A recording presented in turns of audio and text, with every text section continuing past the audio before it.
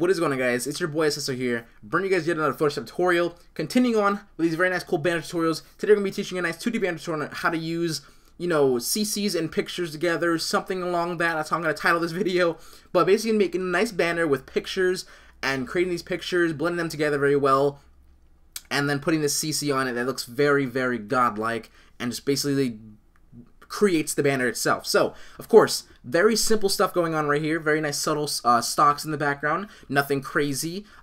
Pictures were the background itself, I would say. And then one nice main picture with a nice simple text, placement with a nice very simple CC, or excuse me, a nice, not complicated font, but more of a character font, something that's not so clean, but has this like its own like little, just character to it. So, with that being said, if I were to change something around this banner, it would be the font right now. The T looks like an R for anyone who has no clue who Adapt would be. They would be like, who's a Dapper, whatever. So I would fix the T. I will do that in today's tutorial, though. So, all that being said, don't forget to like the video, guys. 200 likes on this video, you can see it down below. All that crazy stuff. Like I said before, we're doing a lot about CC on this video today. So if you want to see this without the CC, look at this. It's a completely different banner. You really can't say this looks even close to remotely good without the CC being on it. So, like I said, please pay attention to this tutorial today because we're going to teach a lot about CCs and blending stocks together. Let's get going. Alright, so in this tab right here, I have everything I did use in this banner right here because, like I said, I want to focus on the text as well. Just because I didn't focus on it on any of my other tutorials, I don't really focus on showing you guys how to place this text together. So I will show you guys how to do all that crazy stuff because I do have it in this little PSD. Let's get going into the tutorial now. So, like I said, the font is what really kind of like makes the banner itself as well. So if you have a really nice character font, maybe like something like this. This is Devil Breeze. So let's get going. So, all right. So a Devil Breeze, something like Impact would not work for this, just because it's clean. Maybe not so much clean. Try to find a font that looks very good. It's not too crazy, like comic-y, but it looks very, very nice. Maybe this one, just because it's clean, but it's bold. It has this different character to it, but something like this, like Nexa Bold or something, I'm not quite sure if it'll work if I had this font with this, this banner and how it goes. Really, I really can't. So, I have Devil Breeze, what I use for that, so I'll use it again, why not? Put this on bold. So, like I said, I want to change the T because I'm not quite sure if I like this T and how it goes. So, to edit it, simply, you can do this as well. I'm going to show you guys really quick. I'm going to delete it out of my main font, or out of my main text. I'm going to go ahead and just duplicate this by holding Alt and Shift and moving it over. And then I'll press T again. So, this is my T now, and now it's its own little separate thing. And like I said, you can do this for yourself as well, but I'm just going to try and do this really quickly. Is edit this T with a rectangle marquee tool. And what I'm going to do is try to fix this T. Just make it a little longer over here. Why not? If I need to fix this, transform selection. Maybe something like that. Why not, right? And now, on this new layer that I have here, let me make sure I have the same color selected. Alt backspace to quick fill. There we go. We have a T going now. I made this longer on purpose. If I want to fix it, I can just cut it out with the rectangle marquee tool and press delete if I want to. But I'm going to leave it just a little longer for now. I'm going to move this over. I'm going to try and match the spacing, which I believe is probably like, what, 5 pixels, 4 pixels? 1, 2, yeah, like 5 pixels or so. Try and match that over here. So I'll say something like that is around where that is. Maybe one tick over. Anyway, I'm going to select this thumbnail with holding Control so I can select this that shape we just made. I'm going to go to Select, Modify, Expand, and I'll do it by 2 pixels. And I'm going to right-click, rasterize this type on the text, and delete it. So now we have our T looking a little bit better than what we have over here. Like I said, this is how I'd go about making the text a little bit better, but I don't want to do that crazy right now. I'm not going to try and fix it too much, but I like this right now for how it stands and how it looks right now. That's just how it's going to be. Alright, we can group that together now and call this Adapt. And once we're done with this, we can actually add the sponsor logos to this now. Like I said, I want to show you guys how I set this thing up. So, for the sponsor logos, this can be your sponsor logos if you have any sponsor logos, or this can be your social media, where your social media goes. The trick to this is just to space them very nicely. I space them with like a maybe like a centimeter or half a centimeter just apart perfectly. It'll look very, very good. It will just show off what it needs to show off. It can be small like this because no matter what it's a logo. It's seeable. It's visible. If you even saw this from like whoa. If you saw this like 10 feet away and it's very small, I'm pretty sure you can pick up the color, the shape. You know, it's just like that general knowledge of you already know what that logo is. So it doesn't have to be crazy big. So with that being said, we'll just add on the other 2 logos to this really quickly. And like so. This is Adapt's logo. This is Phase logo. And with all that, we just obviously going to put use code adapt for the sponsors below, and we'll use this with a clean font. Why not? Any like additional information you can use a clean font for, but just have the text of its person's name just be like, you know, its own solo font that looks very, very nice. And we'll just make sure this is small. Boom, something like that. And this will work. And this is how I would basically set up my text for this. So, with all that being said, I'm pretty sure we're able to just fix this space, or nope, fix where this goes now.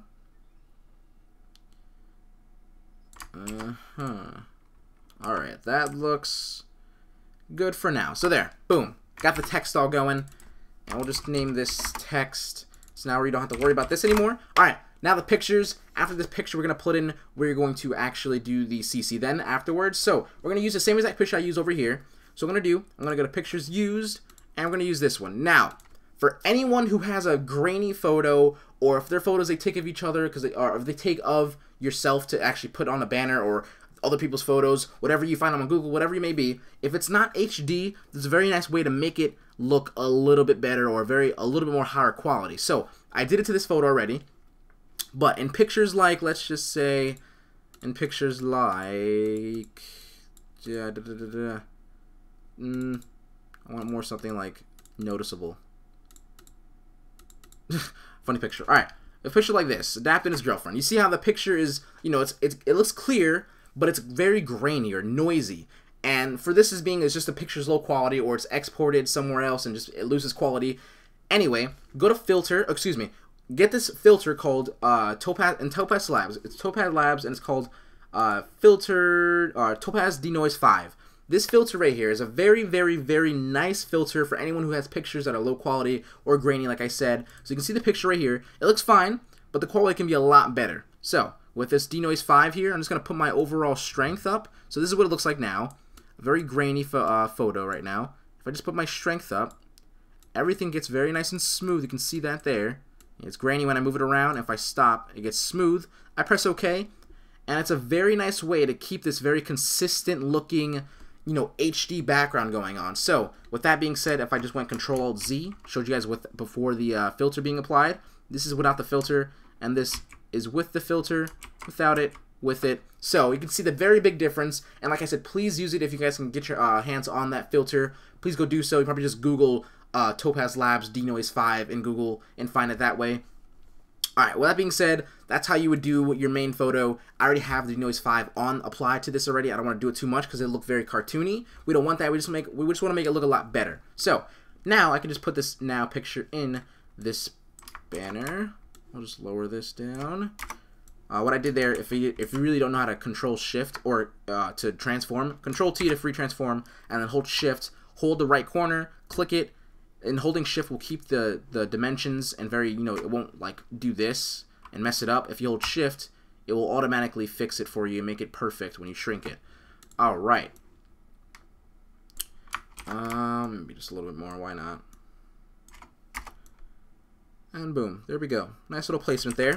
So what I did on my previous tutorial, like I told you guys, we're getting off of how we did our Denoise, our Terra Effect tutorial and our advertising banner tutorial. So what I'm going to do here is I'm going to select, I'm going to make everything black and white besides one selective color like I did over here, which was his headset in this case, which played off of, his headset, coming off of this very nice tearing effect, the tears being, particles, and its replacement to make this nice simple stock in the background, and playing on these only 3 colors, which would be, I would say, white, red, and this very nice just faded blue, I guess. So with that being said, to do this, it's very simple. We're going to make a new layer with Control-Shift-N for the new layer shortcut. Press OK. Right over this new picture we have here. We're going to take a brush. We're going to lower the diameter a little bit. So I'm holding the Control-Alt, right-clicking, and moving it left and right to lower my diameter. And then we're going to put our hardness all the way up. Or you can just press Control-Alt and move up, or excuse me, down to put your hardness. But There we go. Make this black. Just make a nice black brush. And like I said, you can pen tool this out. I said this previously in my other tutorial. You can pen tool this out, but it's very quick if you have just a nice steady hand, and if you surely can just, you know, go over only the spots you need to. So we're just going to go over everything besides his headset. And we're going to make everything else black and white. Alright, we can make a smaller brush if we need to.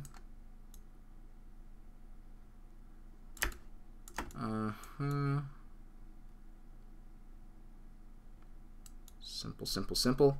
Alright, cool. Let's go. Come on, come on.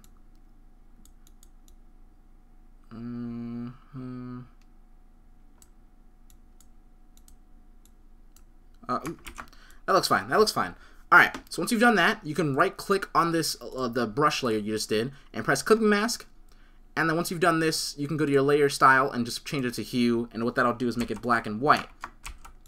And if you can just, to make it everything, if you want to fix something, you just go back to your brush and erase where you don't want it black and white, or just go back to your brush then, and then just color it in to make everything, you know, or excuse me, use your brush to make things black and white. And if you don't like something, if you went over something, you can erase it to change it.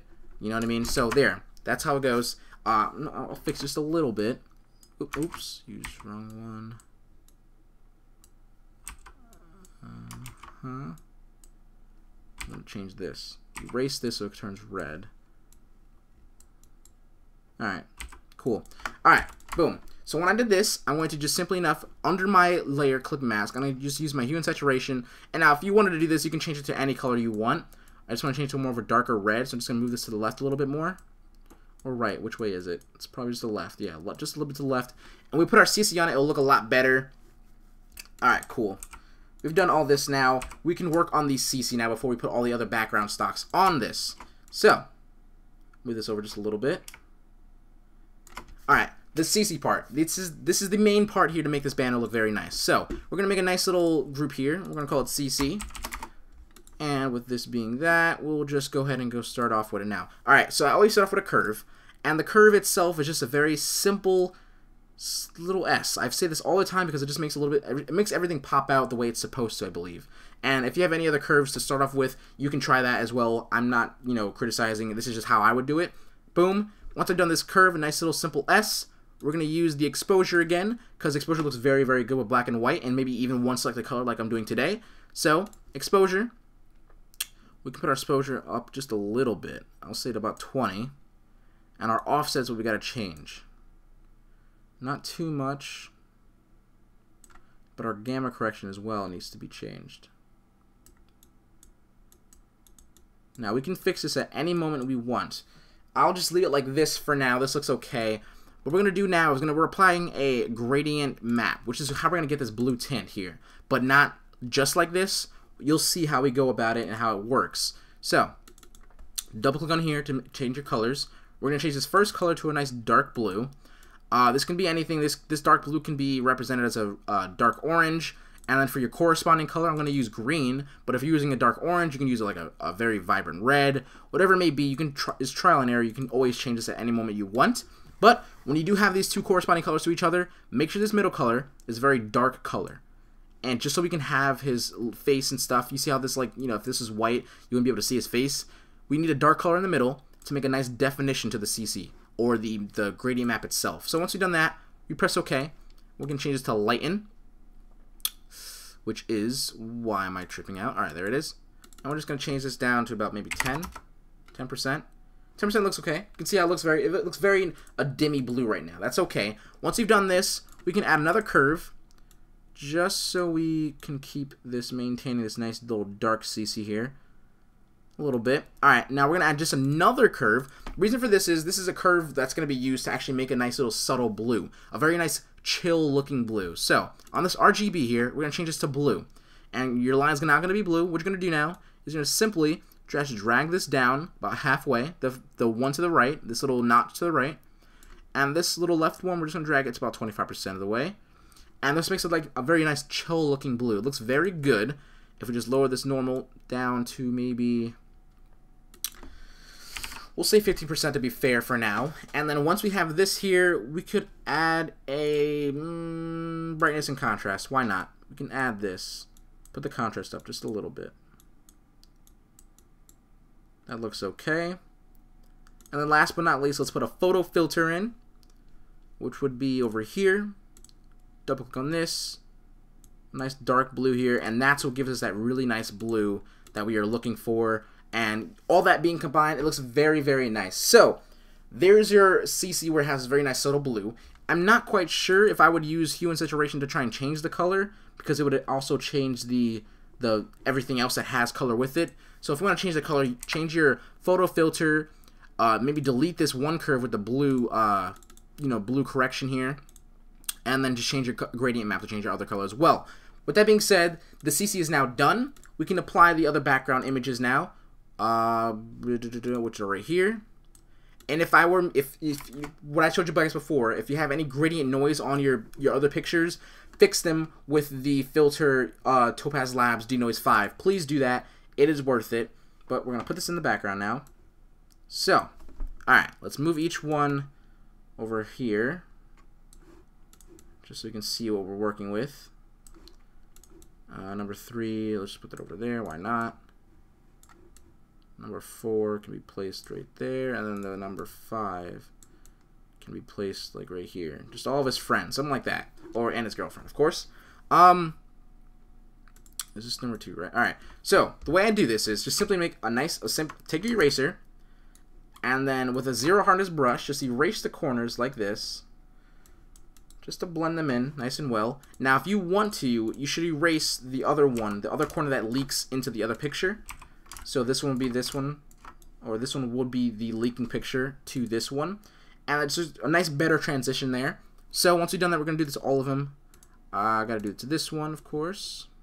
His friend Mo. And erase this over here a little bit. Can move Mo over a little bit, why not? Oops, that wrong picture.